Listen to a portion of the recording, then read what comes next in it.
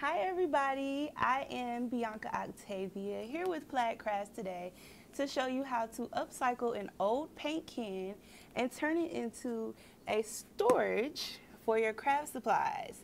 And we are going to do this with some of our color shift paints as well as glitterific.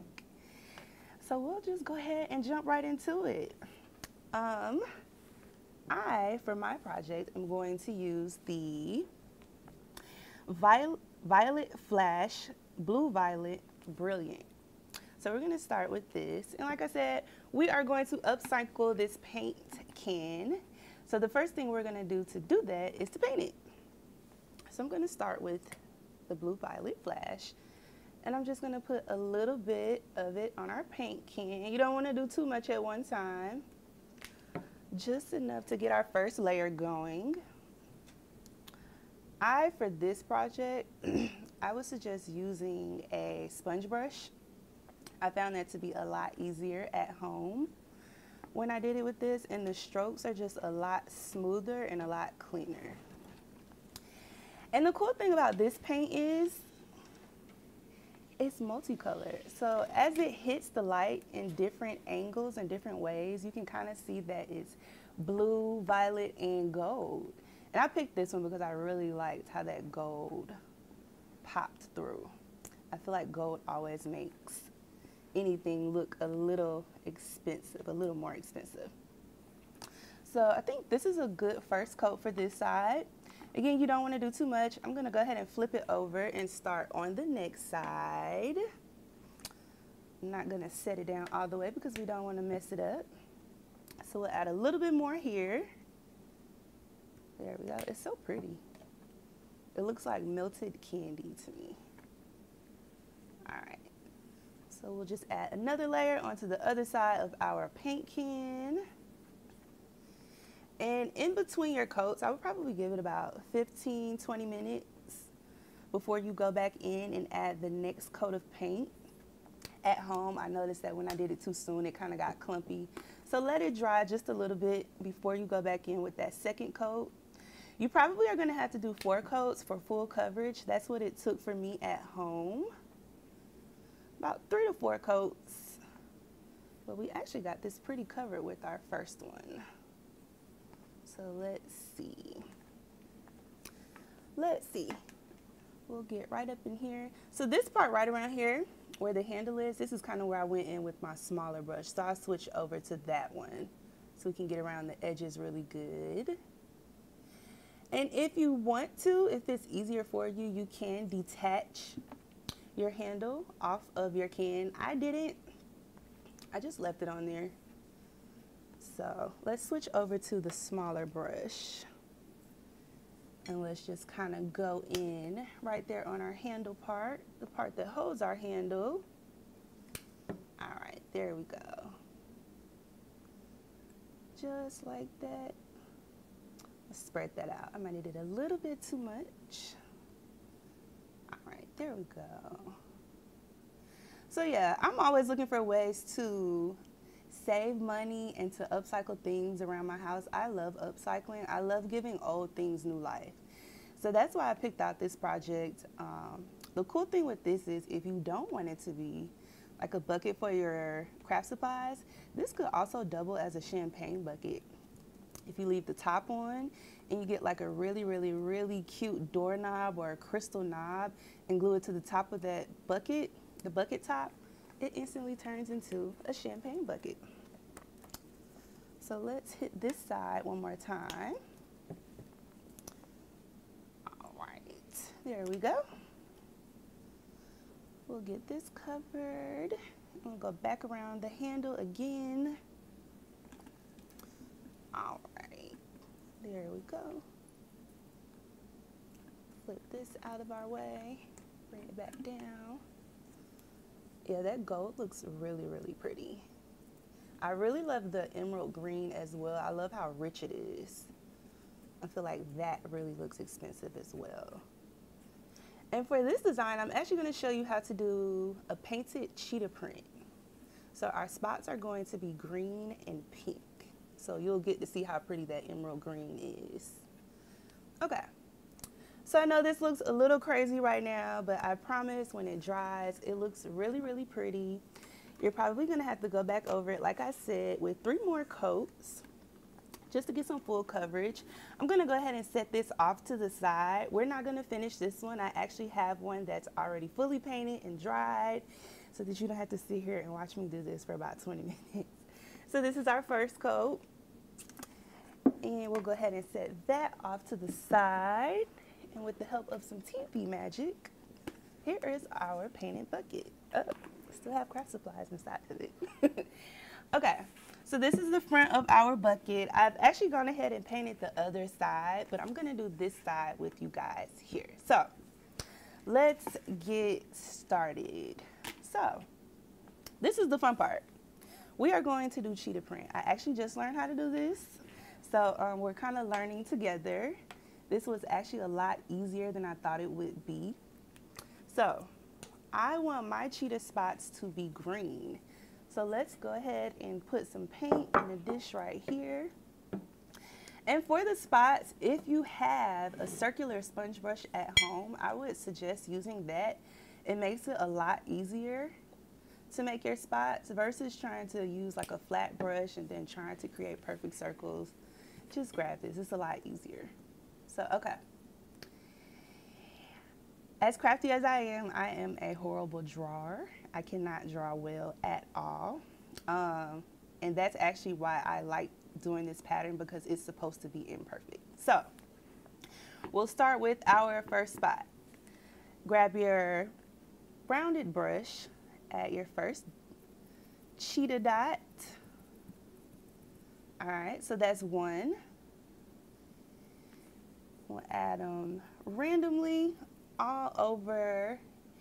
And even though we are using a rounded brush, you can make irregular shapes with your brush. So let's do a weird shaped one right there. Okay. We'll do another weird shape right here, one that doesn't really make sense. And you'll see how it'll come together in the end. And with this print, you do want to try to make sure that they are evenly spaced out. In the end, if you feel like your pattern is a little bit not patterned or a little too spaced out, you can kind of go back in and add in more spots. But when you start off, you do want them to be evenly spaced.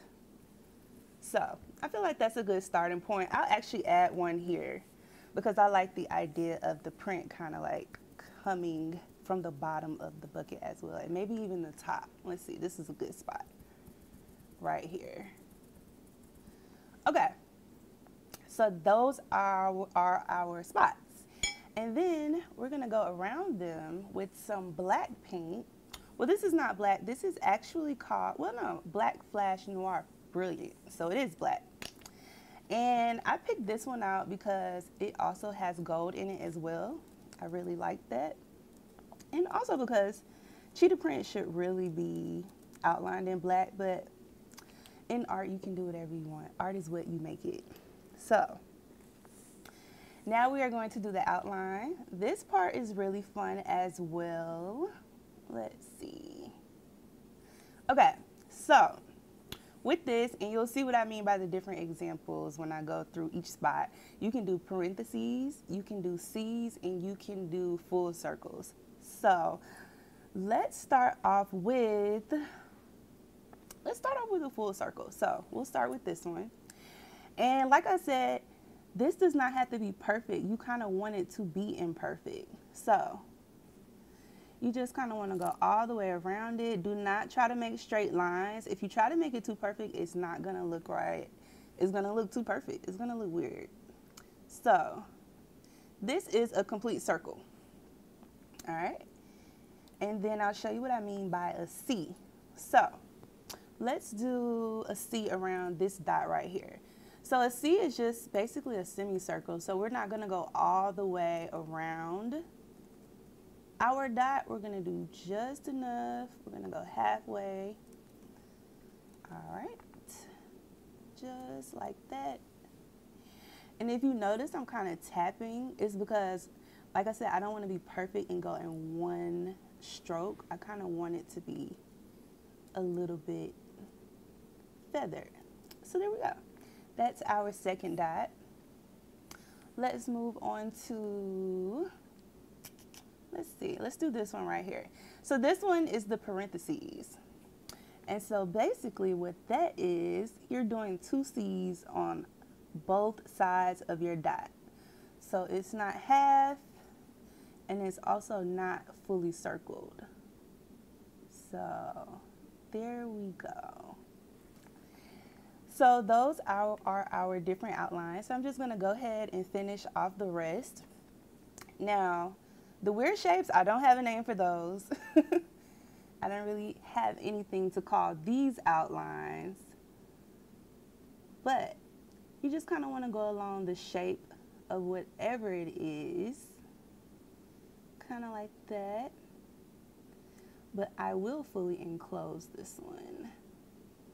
So it's coming together. It might look a little weird right now, but once we finish and we go in and we add little details and some more tiny dots, it starts to come together as a full pattern. This is really fun to like watch a show and zone out to. There we go. So I think I'm gonna try some different projects with this print at home. Okay, so let's do another weird shaped one right here. All right. And then when we finish with this, I think I'm gonna go through and add in some accents of pink. I love pink. I feel like it makes any project pop.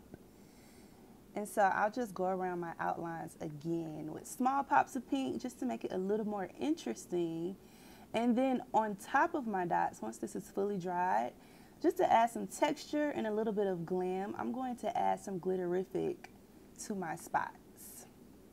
Okay, so see, this is really easy, really quick actually, and you don't have to know how to draw because I definitely do not. All right. This almost looks like an 80s print, like something from the 80s, really retro. All right. Okay, we got 3 more over here. Okay. Do you have anybody watching? We do. We do. If you want to run through the colors you're using one more time. Sure, the for colors the new that people. I'm using. Okay. Yep. So the colors that I'm using are Blue Violet Flash. That is the base color that we have here. And then for the dots, I am using Emerald Flash. I really, really, really like this color. And I usually never use green in my crafts. But I feel like this looks really, really rich. I really love this. And then I'm also using the Black Flash Noir Brilliant. So this one is really cool because even though it's black, when you kind of twist it and turn it, it flashes gold. That's really, really nice. And then in the end, we'll see how I feel, but I think I do want to add in a little bit of the Pink Flash Rose Brilliant. So those are the colors that we are using for this project. But at home, get creative as you would like. Switch it up with different colors. Right before we end, I'll show you the other bucket that I made with a different color scheme. Same pattern, different color scheme.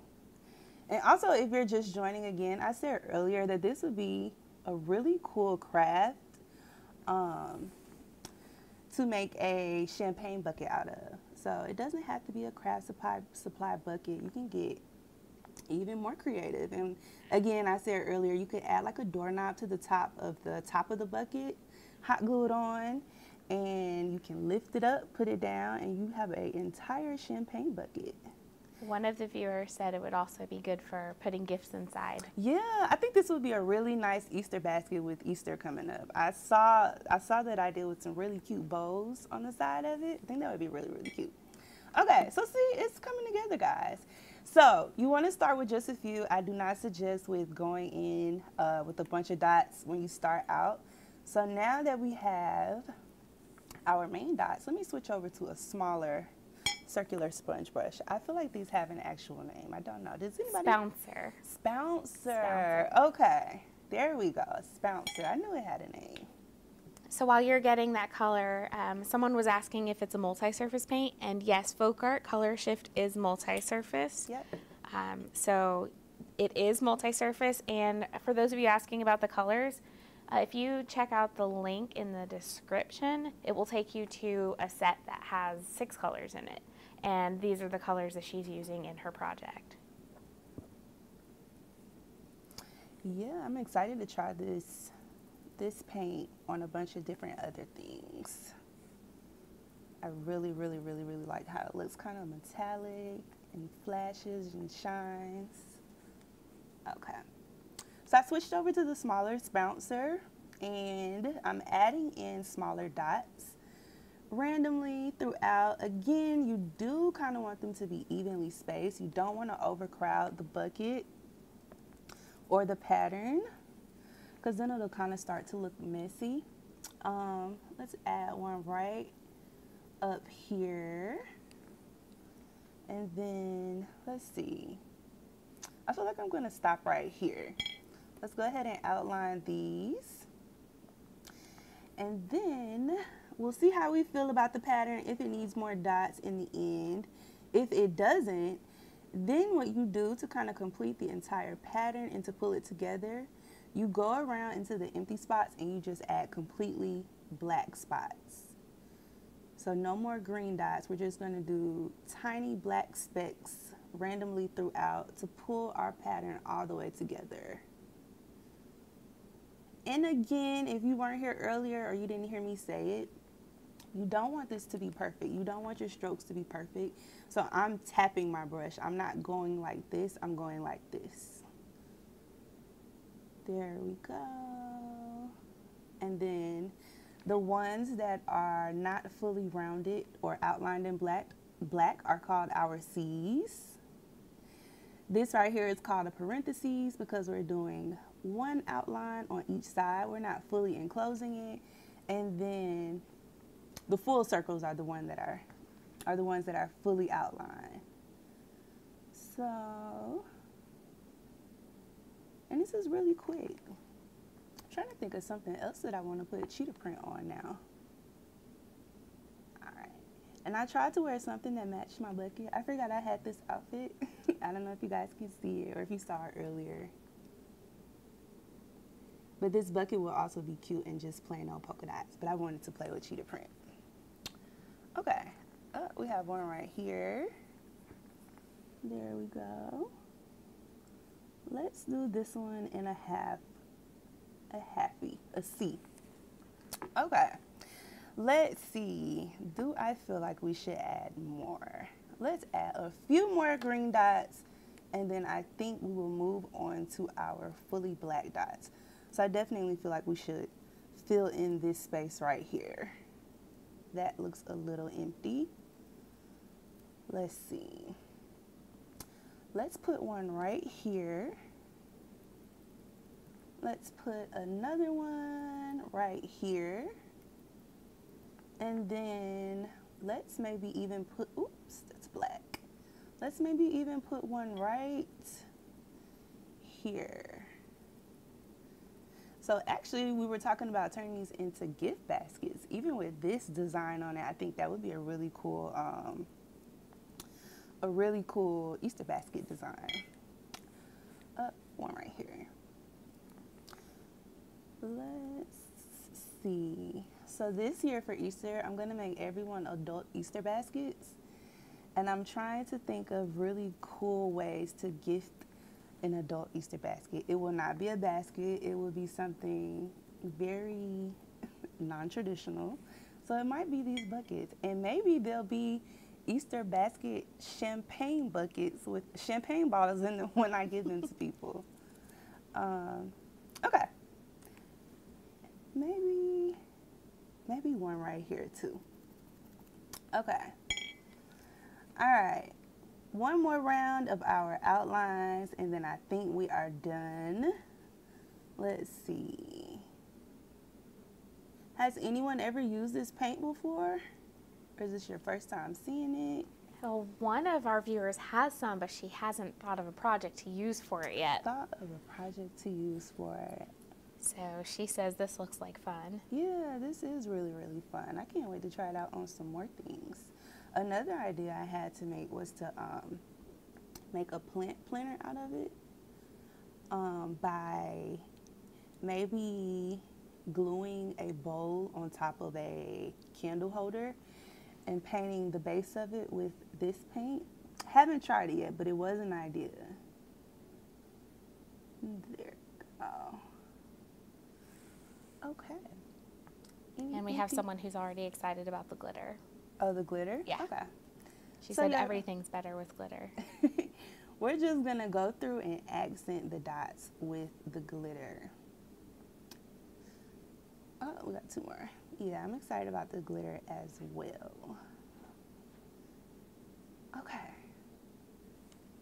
Oh, I missed this one. I think that's the second to the last one. Okay, let's fully enclose this one. Okay. All right. Last one. I don't know why, but this is making me think of, there was a show I really used to like. I cannot remember the name of it. It's gonna come to me. Okay. So that is, well, these are our main dots. So now I'm gonna go in with just the black dots, like I said earlier. For this, you do want to use a regular paintbrush. I'm gonna use a really tiny one here. And then, just like I said earlier, you do not want it to be perfect. I'm just gonna add in random black spots, guys. They don't even have to have a real shape. You just want it to be really, really random. And don't even think about it. Just do something. Just, that's it.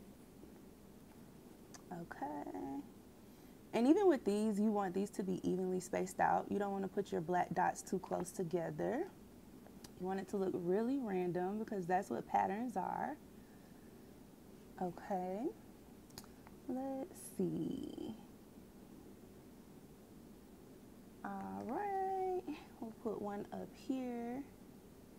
And if you feel like you messed up at home, the thing that I really like about this paint is that it's really forgiving. Like when I felt like I messed up my pattern, I just got a warm cloth or even a cold damp cloth, and I was just able to easily wipe it off.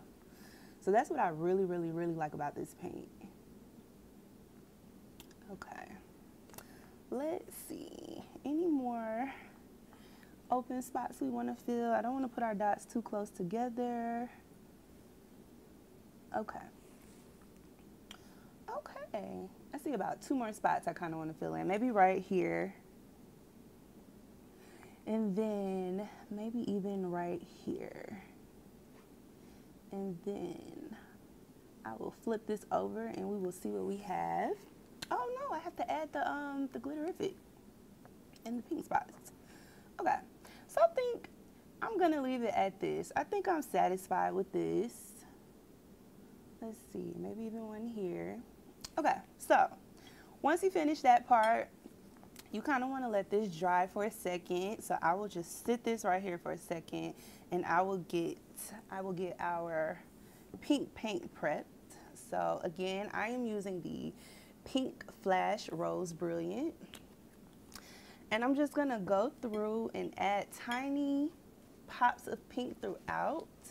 Not too much. Let's see. Let's just wipe this off just a little bit. I am a messy crafter. Okay, so we'll add just a little bit right here. And then we'll grab another paintbrush, another small paintbrush, and then lightly dip it in your paint. Do not overload your paintbrush, just a little bit. So we'll bring this back over. This dries really, really quick.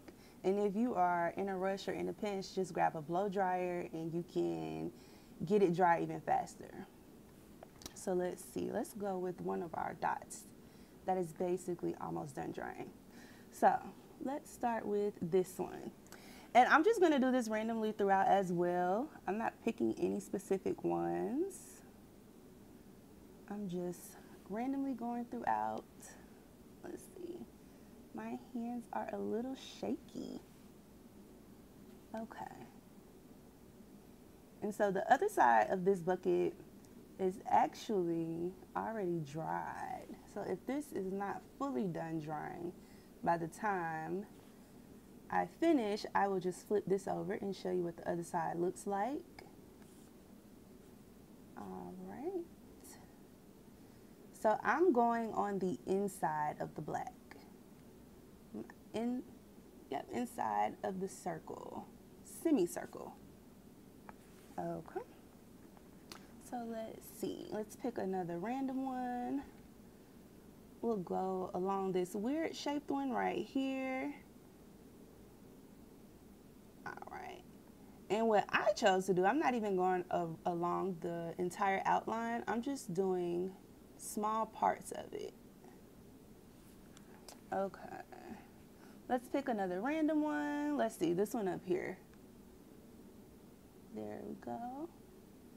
Is anybody watching not from Georgia? I always like to know where everybody is from. And if your weather is better where you are, because it's really weird. It was summer one day and then it was snowing the next day. I was really confused. Okay. We did have somebody say they liked the planter idea. Yeah, I think that would be really, really cute.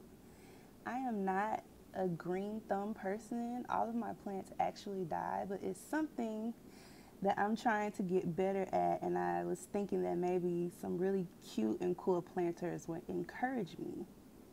We have a Washington State chiming in. That's pretty far. Washington State, that is very far. It's far from Georgia. I bet it's kind of cold. Well, no. It might be kind of warm there right now.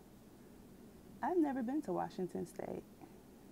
I'm actually from Washington, D.C., but I've never been to Washington State. I know those are two very different things, but okay. Let's choose a few more to outline. I'm not doing all of these. I just wanted, you know, some random pink throughout. It is a requirement in my home that everything have some type of splash of pink, so I had to throw pink in here somewhere. Okay, there we go. And then after this, we will go in and add in our tiny pops of glitterific. And just like the pink, I'm just gonna randomly go through my spots and kind of hit them with the glitter. I'm not gonna do all of them. The glitter also adds texture, and I really liked that. Okay, let's see. Let's maybe do this one. When this dries, it'll look a lot brighter. But right now, they're still kind of wet. Okay. This one. This one. I'm not satisfied with that. Two more. They're talking about the weather now in the comments, saying that they're having opposite weather of us. Oh, does that mean your weather is good? They had cold rain, snow, then gorgeous, then cold wind and snow. Yeah, it's so weird. Yeah. Even today, we had crazy cold fog, and now it's beautiful. Yeah, it is. And then it was a hurricane for the last 3 days. I don't understand. And now it's just a beautiful day. Okay. So I think I'm going to stop there. And then I'm going to set this off to the side. And we're just going to go in with some glitterific. Let's see. We'll use this brush here. So for my project, there are a bunch that you can choose from, but I picked out the one that I felt matched the colors that I was using, and that was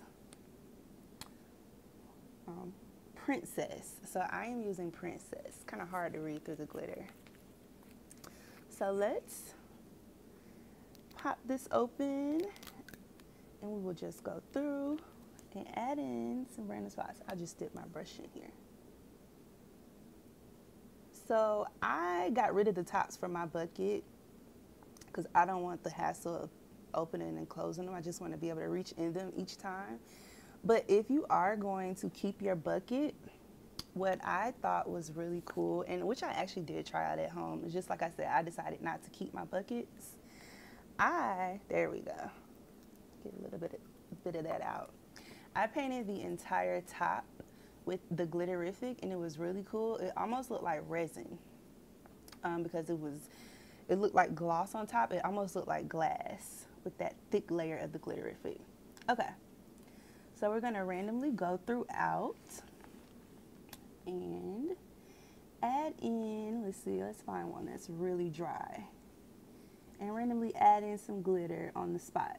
So while you're adding your glitter, Jackie's asking, how did you come up with the design with color shift in mind? As she finds that hard to do. You know, I kind of agree with that because this is a very specific type of paint. I have really been into patterns lately, specifically animal print for some reason.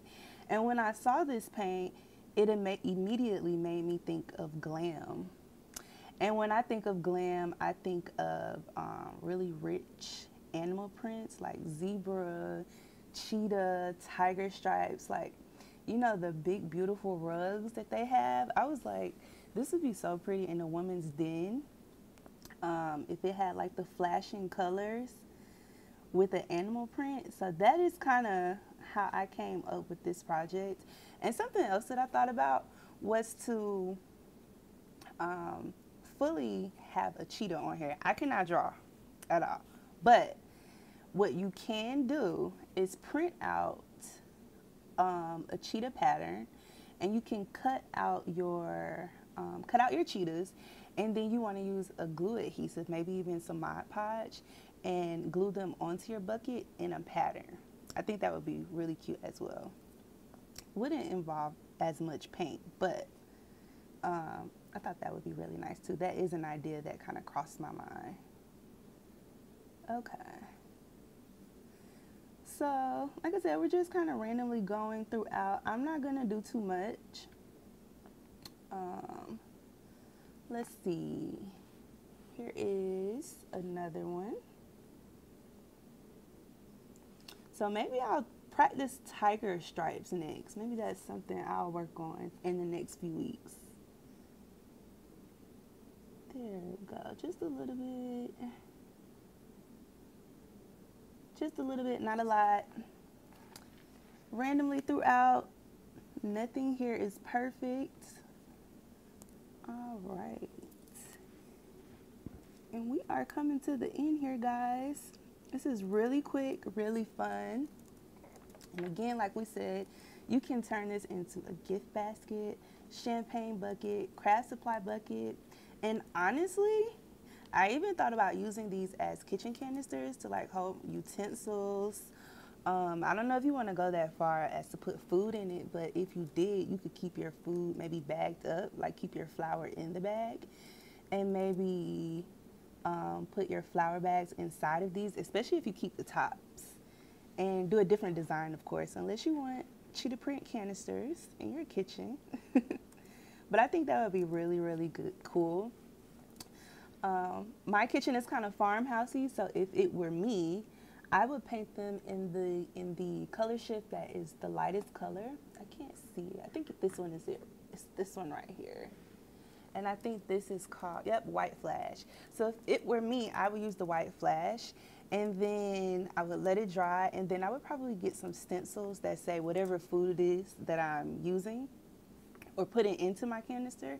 And then I would probably stencil that with some other paint here. I would probably use the black flash, and I think that would look really, really cute. So I'd probably put coffee, flour, sugar, cookies, and just like the champagne bucket so that you can open and close it easily, I would probably hot glue a doorknob to the top of it and paint the doorknob too to make it really, really cute.